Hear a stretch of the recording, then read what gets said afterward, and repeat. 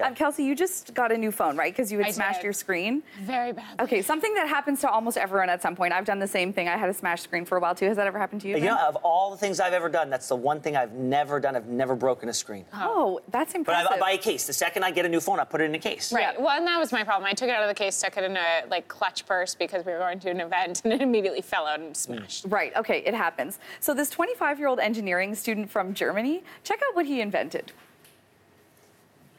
Okay, so it looks like a normal case. Oh, it's an airbag for your phone. What?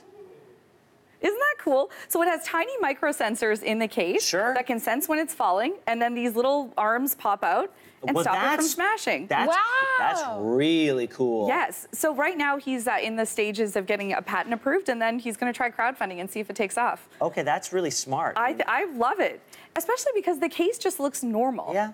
So, you know, it's not like a huge thing. But it does look like a weapon, so I wonder if you get that through security at an airport. Oh, airport security. And does it... Good point. Well, and now But still, it's a great idea. All the ways that it might go wrong. Like, what if you were, like, bungee jumping and it was in your pocket and it thought it was falling? Anyway. What if it just malfunctions and just grabs hold of your butt? Okay, that's a problem. All right, well, we'll find out how the patent testing goes. We'll see.